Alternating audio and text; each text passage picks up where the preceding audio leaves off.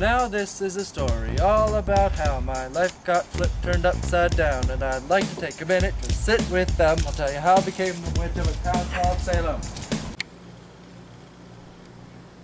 Our story begins on a distant island in the Caribbean.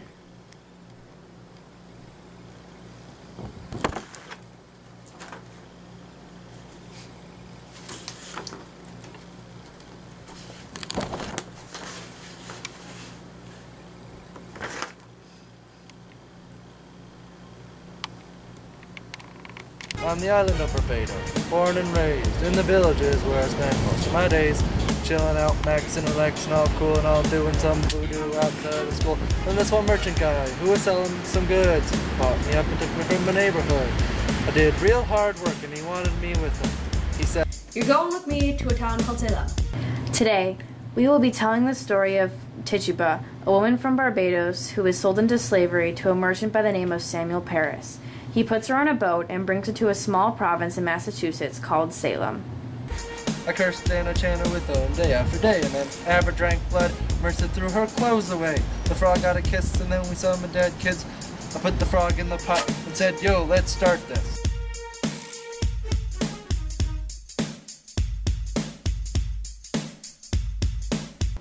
In Salem, Tituba has become a slave to the recently elected Reverend Paris. After getting to know the family and the people in the village, she began to tell the young girls stories of her culture. One day, the girls finally convinced Tituba to perform black magic in the woods.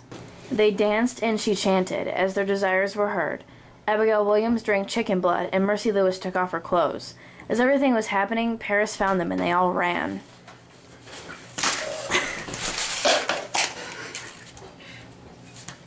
I had to lie about it almost every day, but it was kind of fun. I got to practice my old ways.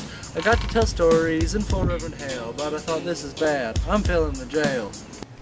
Betty, the daughter of Paris, has suddenly fallen ill. Abigail Williams, the niece of Paris, admits that they were dancing in the woods with Tituba to her uncle. In a panic, Reverend Hale, an expert on witchcraft, is called to come aid the afflicted. They go to question Tituba and all hell breaks loose.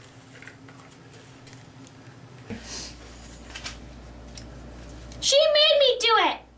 Tituba don't do bad thing. Tituba a good Christian woman. Tell us or you die! Okay, I tell you.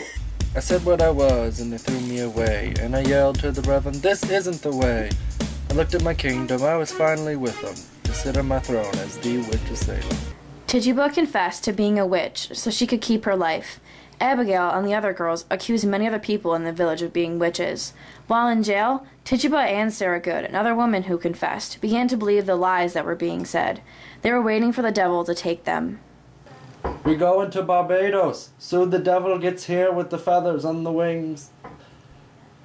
He frees his soul in Massachusetts, but in Barbados, he just is sweet and...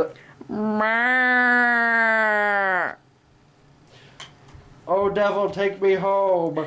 Devil cow, come save me! This is only Tituba's part of a larger story. This kind and caring woman was forced to lie to avoid death. The differences in her culture almost caused her to lose her life.